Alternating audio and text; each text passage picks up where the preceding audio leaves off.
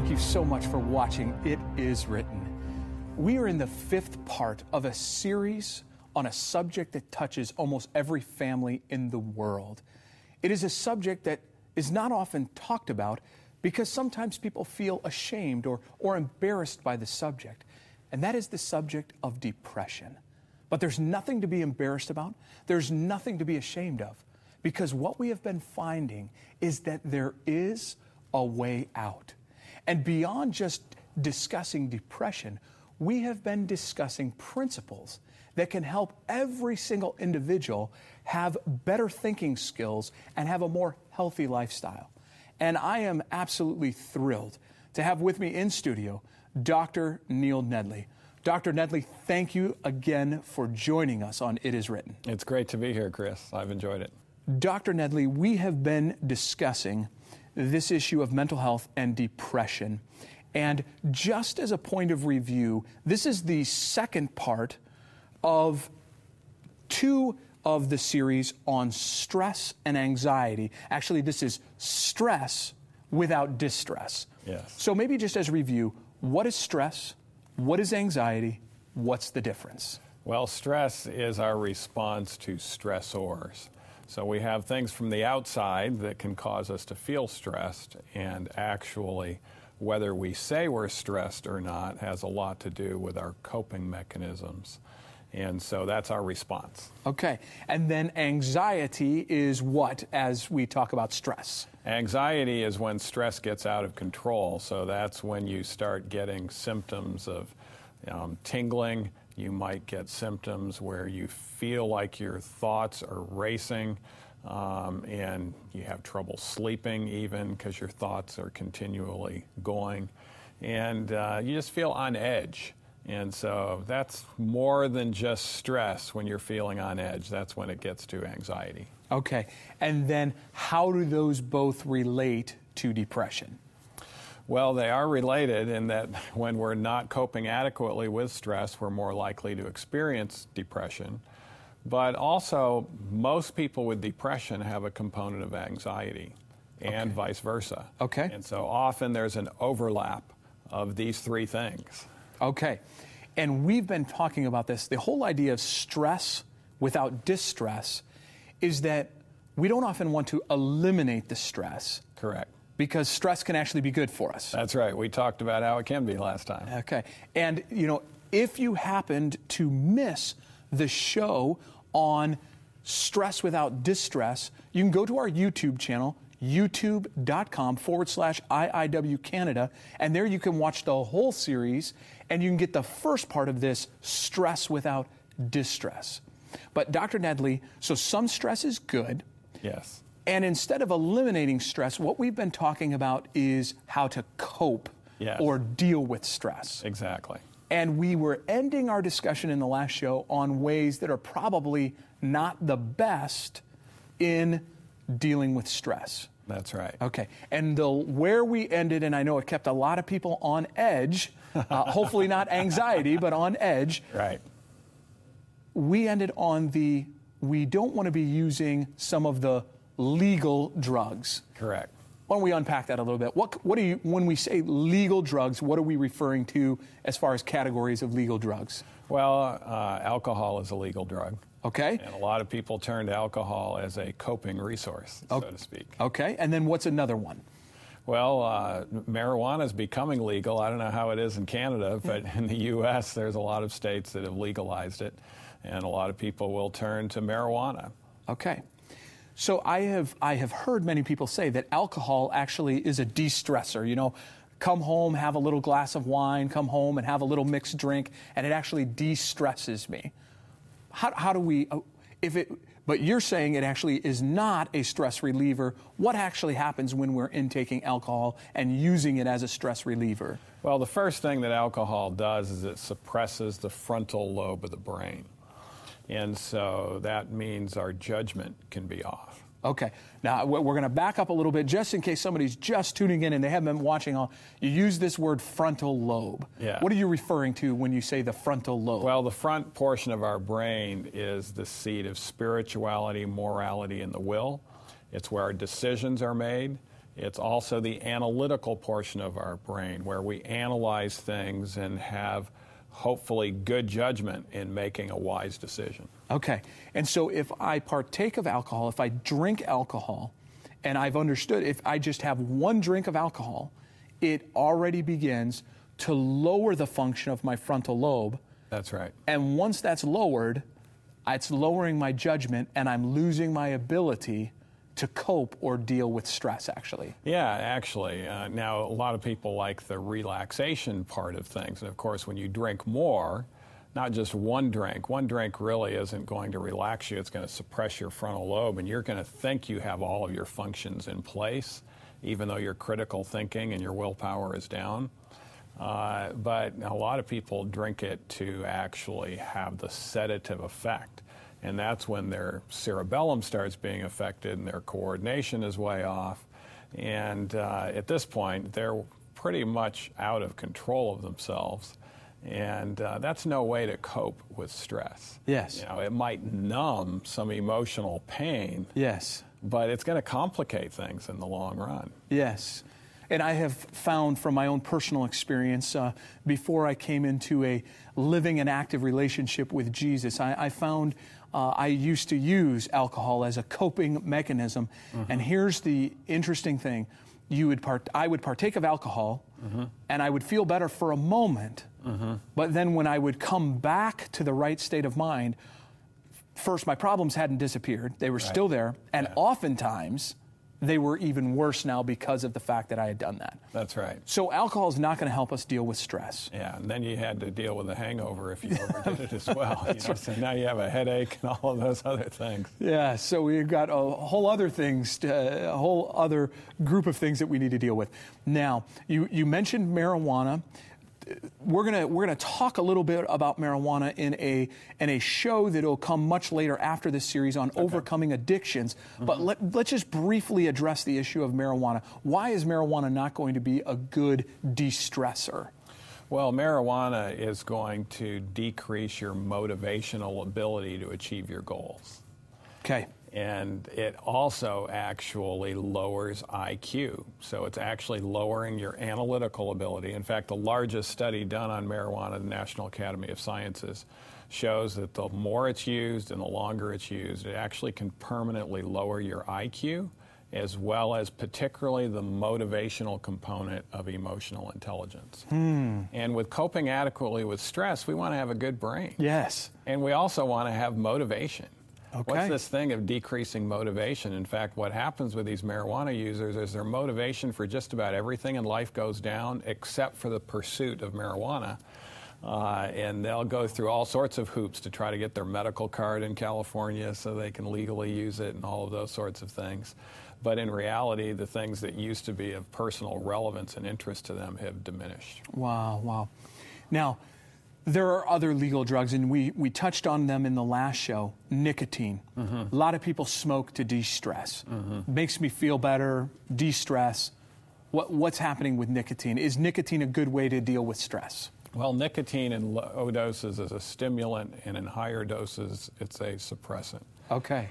And it also has a subtle effect, not as much as alcohol or marijuana, on depressing the frontal lobe of the brain. So again, not a good choice. Not a good choice. Yeah. Now, where we left, and this is where people might be on edge, is you mentioned the C word. Caffeine. Yeah.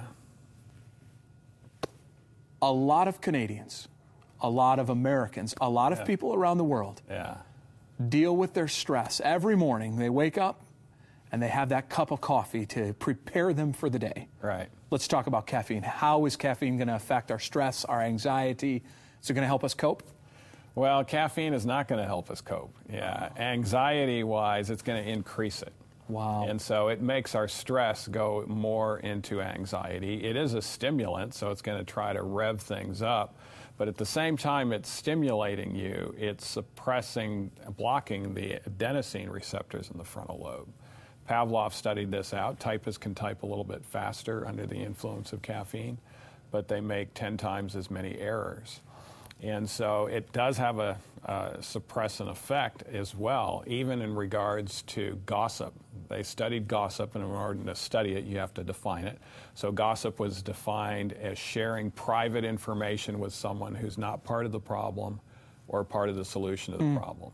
And when people had caffeine on board, they were much more likely to gossip. Wow. Than when they didn't have caffeine on board. And that's not going to help your stress when your close associates find out what you've been saying about them. Yeah, yes.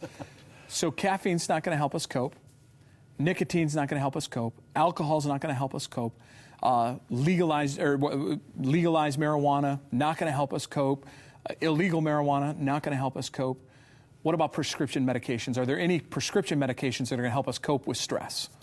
Well, that's a good question. The most commonly used ones for anxiety and stress are going to make us feel better, but they're not going to help us cope better. Okay. And there's a difference between actually feeling better and getting better. And these drugs actually have somewhat of an alcohol-like effect. You know, Xanax, Ativan, you know, it's kind of the high-class alcoholics, so to speak, in that they still get kind of a little buzz off of it. They feel good. They feel, you know, a little sedated. But in reality, their frontal lobe is suppressed, and it's not going to seriously help them as far as coping. We want things that are going to enhance the frontal lobe of the brain to really get the correct coping mechanisms there, and then we'll not only get better, but of course we'll feel better when we get better. And that is actually the root of what we've been talking about for these 5 shows. We don't want to just feel better, but we actually want to get to the root of the issue, take care of the problem so that we actually are better, and by being better, then we feel better. Exactly. Now, let's talk about some ways to cope with stress. Socially, are there any ways, socially speaking, that we can cope with stress? We've for the viewer there, we've taken everything away, so to speak. So now let's provide some practical steps. Socially, or from a social perspective, are there ways for us to deal with stress? Well, we don't want to socially isolate. Okay. And this is what happens sometimes when people feel too stressed out. They just want to, you know, come into some, you know, secluded place. And in reality, yeah, we have to sleep at night, and that's the time to be secluded. Yes. And get appropriate sleep, which is very important, by the way, of coping adequately with stress. But we don't want to disconnect socially. We're social creatures, and we want to actually build on our social relationships. And part of that is just building on the positive social relationships, being positive about the people in our lives. Okay. Actually, not only befriending them, but being positive. And if you have negative people surrounding you all of the time, it pays a toll on you. And the way to turn them from being negative is you being positive and not being negative yourself. And at first they might be a little offended by that because a lot of people, you know, they kind of feed off of this negativity. Yes. But it actually works well to become the change agent on being a more positive person. Okay, wow. So that's a lot there in a few short sentences. So first way of coping with stress is get enough sleep. Okay. Mm-hmm. How much sleep should we be getting? 7 to 8 hours is ideal. Okay. No more than 9. No more than 9. If you're an adult. Okay. And no less than 6. And no less than that's the 6. Range. Yeah. Okay. But ideally around 7 to 8, and we've already talked about this in previous shows, early to bed, early to rise. Gives a significant advantage on thinking positively, actually. They're calling it the new Prozac. The new Prozac. So getting enough sleep, early to bed, early to rise, the new Prozac. Mm-hmm. Being a positive person. And we become a better positive person by getting enough sleep. Mm-hmm. We've talked about how to change our thinking, and we're going to talk a little bit more about that in a moment. Don't isolate ourselves. So putting that in a positive sense, being around people and being around positive people. Mm-hmm. And if we happen to be around negative people, being a change agent to help that group become positive. Exactly. Okay. Yeah. Now, mentally speaking, what are some ways that we can combat anxiety and stress mentally? Well, when we're confronted with a problem that is stressful, it's good to not turn it into 2 problems. Okay. Normally, when a problem comes our way, we not only have the practical problem, and by the way, I should back up, it's not really a practical problem unless it inhibits you from achieving your goals. Okay. And a lot of people get bent out of shape about ideas of this or that, but when they actually look at it, it's not inhibiting them from achieving their goals. Let's not spend a lot of our time and resources and mental, anxiety over really imagined problems, because an imagined problem is a problem that we see as a problem, but it's not really adversely affecting our ability to achieve our goals. Okay. So if it is really a practical problem, normally there's an emotional problem that comes along with it. Okay. Because we are frustrated. Our goals are being threatened. And so we tend to have this sometimes very large emotional reaction to practical problems, which actually inhibits us from dealing with the practical problem. And so what I tell my clients is simply this. When you have a practical problem, let's just turn it into one problem instead of two. We always deal better with the least amount of problems that we have. Yes. And how we do that is to recognize, I'm going to have this problem whether I'm miserable about it or not, so I'm going to choose to give up the misery. Okay. What does that do? It helps you to feel calmer, and it also puts you in a position to be able to do something more useful about your practical problem so that your goals ultimately are not adversely affected. So we give up the misery. That's right. It reminds me actually of a Bible verse, Romans 8:18, where Paul writes, "For I reckon that our sufferings of the present time are not worthy to be compared to the glory that will be revealed in us."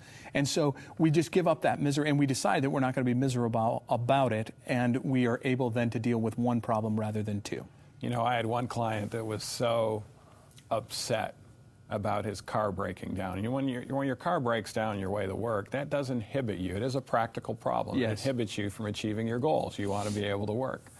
And this car had broken down several times, and now it was breaking down again on his way to work.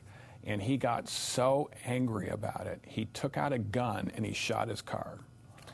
Now, pretty serious. The car doesn't care whether you're miserable about it or not. I mean, what did that do? That actually complicated it even worse. Yes. And so once he learned this technique, it was wonderful. What a difference it made when he realized, I don't have to have an emotional reaction to these practical problems. I need to recognize I'm going to not be miserable, but I'm going to have this problem whether I'm miserable about it or not. So let me give up the misery.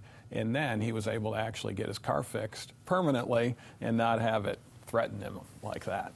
Very, very good. Now, any other coping mechanisms? And let's get this program is called It Is Written. Does the Bible say anything about coping with stress? Absolutely. Okay. Yeah. In fact, the Bible gives some role models as well. But some of the principles in the Bible. Yes. In Matthew, the great Sermon on the Mount, Christ said, "Don't be anxious about tomorrow." Yes. Now, he also said to plan appropriately. Who is going to build a tower without considering the costs? So once we plan appropriately, and we have order and organization in our life, which are two very important principles in coping adequately with stress. Yes. Worrying about the results is something that's just going to get into our way. Okay.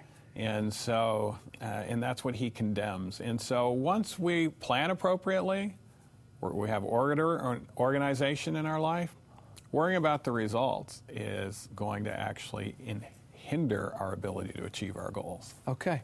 So we talk about the Bible. Can spirituality, can spiritual health help in dealing with stress and anxiety?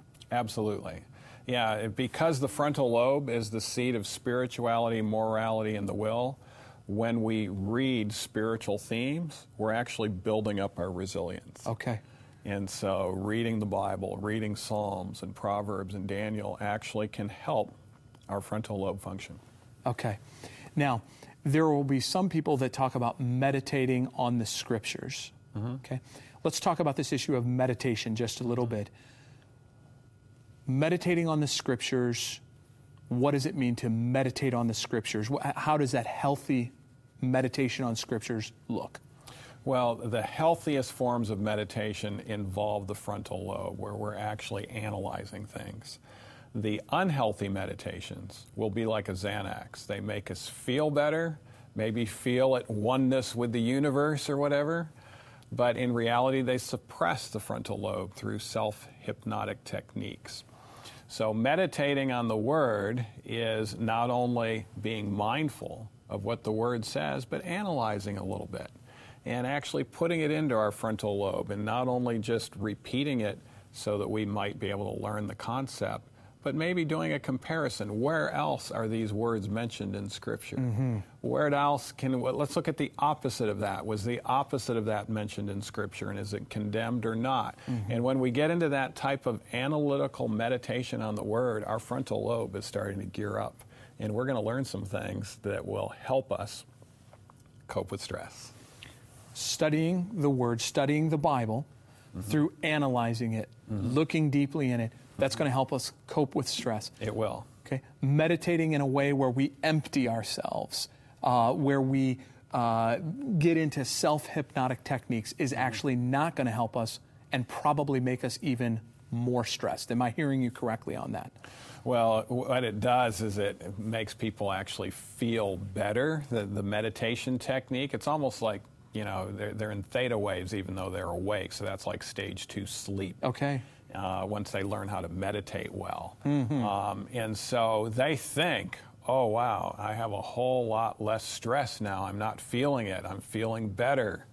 But in reality, they haven't done anything practical to help them cope with the stressors in their life, other than disassociate themselves from those stressors in the meditation technique that they're utilizing. And so we're not talking about disassociating with stressors or disassociating ourselves from reality, mm-hmm. which is what the Eastern meditation techniques are about. We're talking about actually building up our strength, our resiliency, our mental forces, so that we can deal with the practical problems in our life in a healthy way and actually grow from it. And so, practical steps to deal with stress: get enough sleep, not multiply the problem, deal with one problem, don't use legal or illegal drugs to deal with it, and then spend some time meditating on God's Word, along with some of the other things we've talked about: right diet, optimal nutrition, and all of these things, exercise.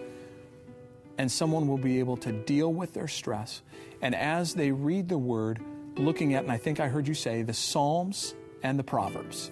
Yes. So, you know, a prayer is also another good meditation technique that involves the frontal lobe. Well, you know, Dr. Nedley, that is perfect timing because we are out of time.